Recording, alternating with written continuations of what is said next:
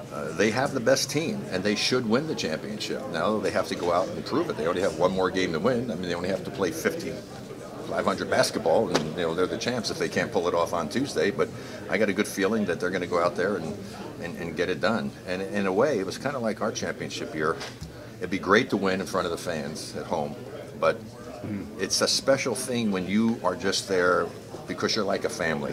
And when you win it on the road and you don't have all of the other distractions, you get a chance to spend a lot of time together and take that trip home together. That was always very special for us and very meaningful. So I hope they get that same experience, because you never want to get to a seventh game, because I was there, seventh game Western Conference against Phoenix. We blew game 6 on the road, had that game won, and came home and wound up losing. And I'll never forget that game. I'll probably remember that game as much as I remember the games we won. But you don't want to put yourself in that situation. We have video of your team returning home, and talk about the trip home with those guys. Well, let's say it was very special. I mean, I wrote a poem on the way home that Mary Alderman, who did some caricature stuff, put it together, and they gave it to the fans at the opening game. And so it was very meaningful. We had a chance to celebrate a very special moment in our lives, and do it without a lot of outside distractions, and that's what made it really special for us. And I think these guys will experience the same thing if they go out there and win the game on Tuesday.